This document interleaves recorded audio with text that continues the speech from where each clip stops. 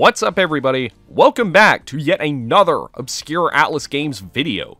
Y'all probably know the drill by now, but there are a lot of criminally underrated games under Atlus's belt. I've already done 3 videos on this topic alone, but because there are so many and only so many I can cover in a single video, we're doing a 4th one. So without further ado, let's get into some more underrated Atlus games. But first, I want to give a shout out to this video's sponsor, Shadow Fate. Shadow Fate is a new JRPG packed full of action, adventure, and heartfelt emotion. It follows Spawn, a supernatural being whose body is made entirely of human sin. It should make him look like a terrifyingly cold-blooded killer, but he strangely forms a powerful bond with the insecure young Wyatt, one of his assassination targets given to him by the sinister Vengeance Guild. Spawn's dark destiny is put in further doubt as he starts making more and more connections to other troubled characters. From haunting failure to crushing inadequacy, or just the desire to live more authentically, this is a tale of identity and longing, spanning a huge world from urban metropolis to Arctic Tower, seaside port to the desert dunes, and everything in between. The combat in Shadow Fate is familiar yet innovative. Turn-based battles are given adrenaline-pulsing flair with amazing action sequences and an X-meter system borrowed from fighting games like Mortal Kombat. It allows you to turn a regular AoE skill into a full on-screen assault, or you can turn it into a show-stopping super if you wait a little longer. Don't miss this landmark title in the genre, available now on Steam and currently 33% off for a limited time. I'll have a link down below in the description. Go check it out. I'm going to kick things off with what is probably the most requested game commenters have suggested I cover, Stella Glow for the 3DS, developed by Image Epoch and released in 2015. And this would actually be the last game that they ever released, about a month after going defunct, and then it was later translated and released in North America by Atlus in November of that same year. Now, if the name Image Epoch sounds familiar, that may be because they co-developed Fate Extra, which is a game I covered in a previous video, and also Luminous Arc 1 through 3, the first 2 of which were translated by Atlus and actually have a lot in common. In fact, this is kind of a spiritual successor. Now, in Stella Glow, you take on the role of Rean Schwarz. Oh wait, that's not Rean Schwarzer? Oh, sorry. Alto, who is an orphan who lost his memory, who got adopted by a woman named Rosa, and lives in a small village with her and her daughter, Lizette. The backstory is that long ago, God tried to punish humanity because their faith in him was weakening, which led to God taking away their ability to sing, so a hero named Elcrest went up into heaven and gave his life to save the human race. One day, when exploring, Alto hears a witch singing, who the next day shows up and destroys the town and turns everyone in it into crystal statues. He causes Lizette to awaken to some magical powers and become a witch herself, and then he's recruited by the kingdom's military, and he and a few other knights embark on their quest to find 4 other elemental witches so that they can free the villages from crystallization. The gameplay is divided into 2 sections. The combat, which is an isometric strategy RPG, and the free time, where you can do various jobs, explore for items, or spend time with your fellow party members who can teach them new skills and improve their performance in battle. The combat, like I said, is an isometric SRPG, and it's pretty much what you'd expect. There's really not a lot to say. You've got your different characters with different stats and abilities, you can customize their equipment, and pretty much the goal of every mission is to defeat all enemies. It's standard stuff and really not all that revolutionary, but it is still fun.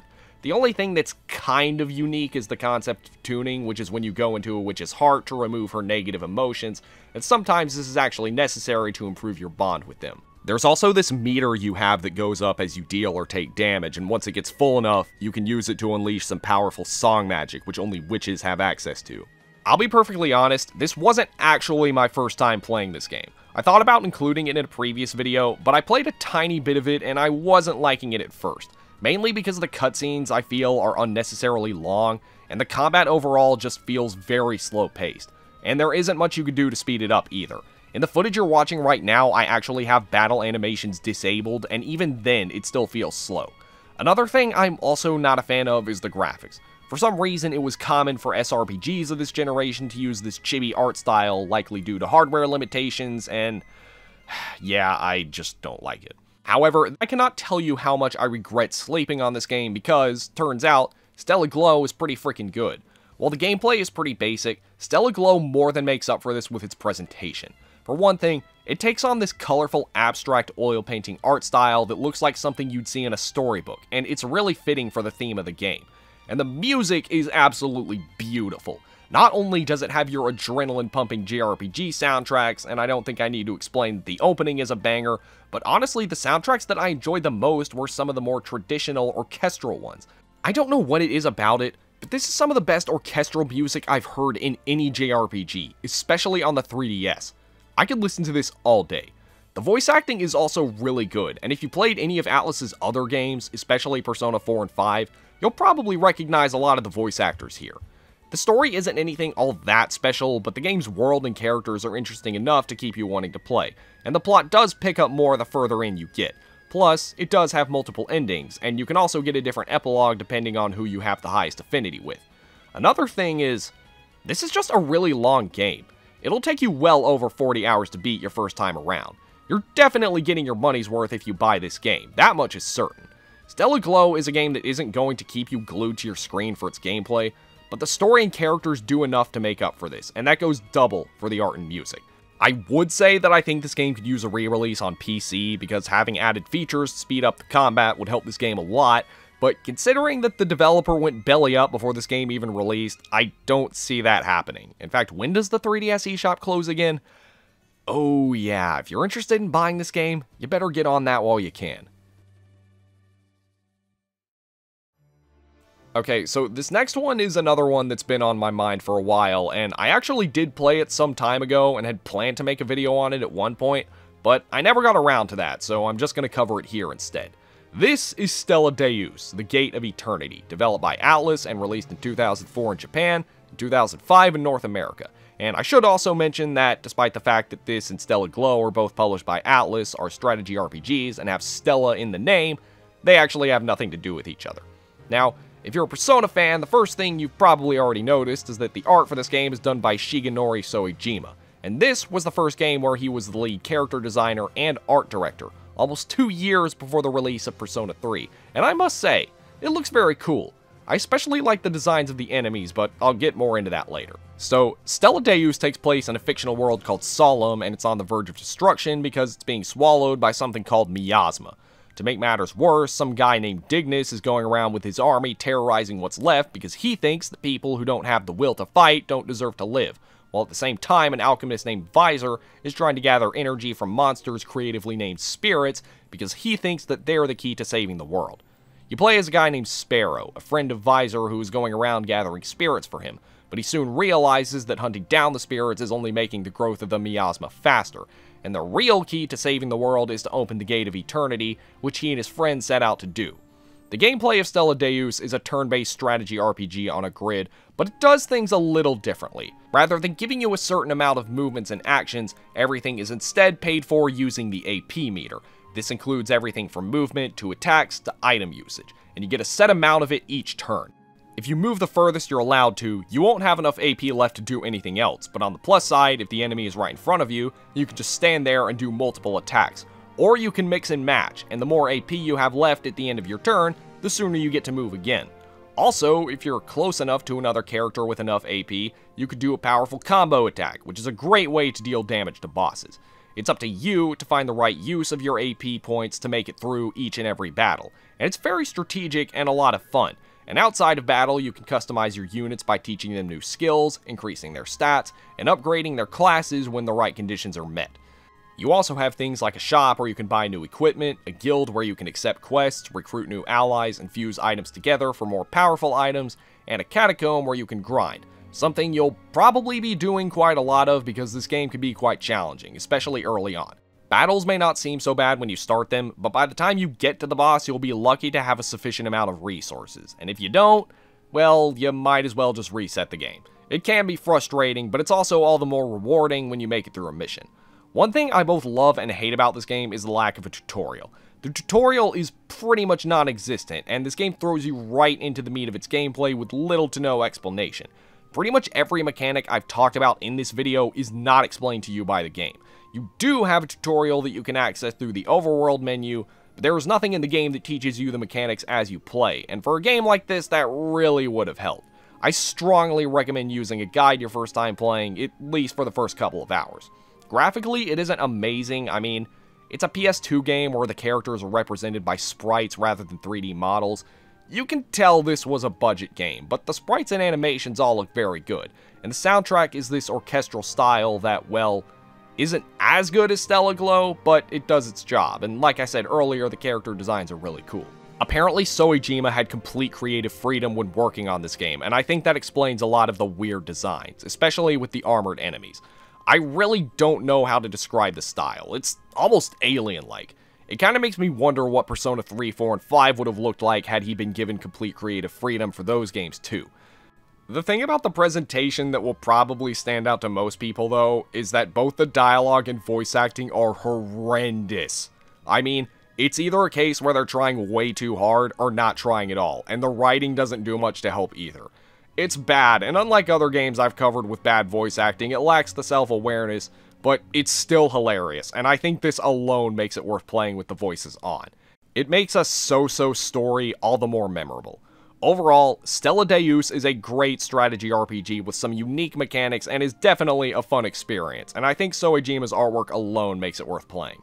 Unfortunately, like a lot of games since, well, you know what happened, this game used to be cheap physically, but not so much anymore. However, this game did get a digital re-release on the PS3 store, which, unlike a certain other digital store, is still up and has no plans to be taken down anytime soon. So, if you still have your PS3 laying around, definitely give this game a shot. This next game is part of a long-running series of games that you may be familiar with without even knowing it. This game is Shiren the Wanderer, developed by Chunsoft for the Wii and released in 2008 in Japan and 2010 in North America. Now, when most people hear the name Mystery Dungeon, they probably think of the Pokemon Mystery Dungeon series, because that's how me and many other Pokemon fans in the 2000s were introduced to the roguelike genre. But in reality, the Mystery Dungeon series goes back much further, except most of these games never made it outside Japan, and even though Shiren the Wanderer doesn't have the title Mystery Dungeon in it, it's a Mystery Dungeon game in every aspect except the title. You play as, well, Shiren, who, wanders across feudal Japan with his sensei and a giant talking ferret named Koppa. Thankfully, the stories for these games are pretty standalone, and the story for this one is that Shiren and Sensei go on a quest to save some girl who has been allegedly kidnapped by bandits, but then get dragged into a quest to prove that Shiren is some kind of guest from an ancient prophecy, and it only gets weirder from there. It's not the most engaging story, but it never gets too much in your face, and honestly, I was interested in it just because of the feudal Japanese setting and mythology. Now, the gameplay pretty much speaks for itself. If you played any of the other Mystery Dungeon games, including Pokemon, you'll probably already be familiar with this game.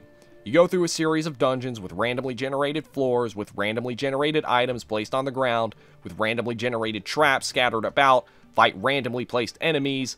You get the idea. There's a lot of RNG involved, but that's what I like about these kind of games. You never know what's going to happen, and it's going to be a different experience each time you play. It may seem easy, and for the most part it is, but you have to worry about more than just your health meter. You also have to make sure that you don't black out from starvation, and decide which items to keep and throw away when your inventory gets full. You also have to make sure to do a sufficient amount of grinding in each dungeon, because oftentimes the floor exit will spawn next to the entrance, and it can be tempting to want to just skip the floor entirely when this happens. Boss battles can be especially unpredictable, and keep in mind that when you die, you lose all your stuff, so if you get a rare item and die next to the boss at the end, it's gone, and that can make for a very tense experience. Well, if you're playing on normal anyway. On easy mode you don't, but where's the fun in that? Oh, and I also forgot to mention that if your ally dies, it's also game over, so yeah, you gotta worry about him too. The thing about these Mystery Dungeon games is that on a surface level they may seem extremely simplistic. I mean, combat pretty much boils down to you just equipping your best weapon and hitting the enemies until they go down, but when you factor in the randomness of the dungeons and the unpredictability of the bosses, all things considered, there is actually a lot of depth to them, and that's no different with Shiren the Wanderer. The art style, character design, graphics, and music are all really good. During the menu screens, you'll see some beautiful artwork that combines modern art with traditional Japanese style art, along with some great music. This game has gone up quite a bit in price over the past couple years, and sadly it can't be digitally downloaded, but compared to a lot of other Atlus games, this is actually on the cheaper side, as painful as it is for me to say that. Since the release of this game, we've gotten another Shiren game, the Tower of Fortune and the Dice of Fate, but there's also Atlus's very own Etrian Mystery Dungeon, Final Fantasy Chocobo's Dungeon, and of course, the extremely awesome Pokemon Mystery Dungeon series. It's hard for me to recommend Shiren the Wanderer for its price, but if you see this game for, say, $40 or less, I suggest picking it up. There is a lot to love about Shiren the Wanderer for the Wii. This next and final one, I suppose, isn't that obscure, but as far as games from this developer go, I haven't seen a lot of discussion about this one, at least not recently. Most of the attention for games from this developer seem to go mostly toward either Dragon's Crown or 13 Sentinels. The game I'm talking about is Vanillaware's Odin Sphere, released in 2007 for the PS2, and later remastered and re-released in 2016 for PS3, PS4, and PS Vita, and that is the version that I am playing. Odin Sphere, like most of Vanillaware's other games, is a 2D side-scrolling action RPG that plays a lot like a beat-em-up. You have normal attacks, aerial attacks, slide attacks, dash attacks, pretty much anything you can think of that you'd be able to do with whatever weapon you're holding, you can do. And once you find the right combos, it is a lot of fun launching your enemies into the air and juggling them around like hot potatoes. On top of that, you have a variety of special moves that you can either activate from the command menu or hotkey them to the circle button. And these are going to be especially useful for fighting bosses, and overall, this is just a very action-packed game. This game isn't even all that hardware intensive, but there were a few times there was so much going on I experienced lag in the PS4 version. Yeah. Combat aside, this game has sort of a pseudo-Metroidvania style. Battles take place on these 2D planes with different doors that lead you to different places on the map, which you can look at by pressing R3.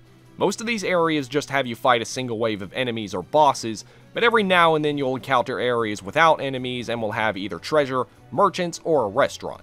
This is a good opportunity to level up, and this game has a very unconventional way of doing that. As you defeat enemies, you'll get things called phosons, and the way you level up is by planting seeds and using phosons to make the seeds grow, and then eating the fruit to gain experience points. There are other ways to gain EXP too, like eating at restaurants, but most of your leveling is going to be done by eating fruit.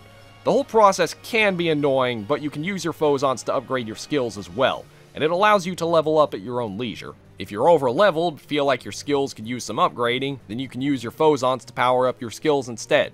In addition to this, there's also a crafting system, where you can combine items to strengthen them or create new ones. It's not a super in-depth crafting system, but you're probably going to be using it more than you think because of how limited your inventory space is. So on top of all these other things, you also have to carefully decide which items are the most important. But, like most of Vanillaware's games, the real beauty lies within the presentation. Much like the aforementioned Stella Glow, Odin Sphere has an abstract art style that makes it feel like a storybook, but I actually think Odin Sphere does it even better. The art is done by George Kamitani, and out of all the Vanillaware games I've played, I actually think this is his best work, hands down. If the title didn't make it obvious, this game takes a lot of inspiration from Norse mythology, but also takes inspiration from the works of William Shakespeare and several European folklores. The story starts with you taking on the role of Gwendolen, a Valkyrie who is the daughter of Odin, the Demon Lord. He's at war with the Kingdom of the Fairies, and he's doing it over a super weapon called the Cauldron. At least that's the synopsis for the first character story early on. There are several twists and turns throughout, and it really will have you on the edge of your seat wanting to find out what will happen next, and later on you'll unlock even more characters to play as. All these stories are intertwined, although what's really going on is that a girl named Alice is reading these stories in her attic, and this is how the game's story is told, which I think only further adds to the game's storybook aesthetic. On top of that, the dialogue is written in this Old English style, which fits perfectly, and the voice actors do a superb job. Atlus USA could not have done a better job with this game's localization. Overall, the weakest aspect of this game is the soundtrack. That's not to say it's not good, because it is, but it doesn't really have any soundtracks that stand out. They're just kinda there. My only other major complaint is that despite this game being a lot of fun, it can start to feel monotonous after a while, and that's kind of how a lot of these beat-em-up games are. For that reason, I recommend playing it in short bursts. But, whatever the case, Odin Sphere is a phenomenal game that is a must-play, especially if you're a fan of Vanillaware's other games, like 13 Sentinels and Dragon's Crown. And it's even easier to recommend because this game isn't even that old. I recommend the PS4 version since it runs the best and is on the most accessible platform, but whichever version you decide to go with, you cannot go wrong with Odin Sphere. And that is going to be it for this video. I hope y'all enjoyed, and be sure to tell me what you think. I know many of you are still hoping for part 2 of Persona 5 Velvetless. I wanted to get a video out before Anime Expo, but I just didn't have time since that video was going to be very long and there was all the news we got last week. but I promise that is going to be my next video after this one. As always, be sure to rate, comment, and subscribe. If you want to support me financially, consider leaving a Ko-Fi donation. Be sure to check out my other links in the description. And until the next video, I will see you guys later.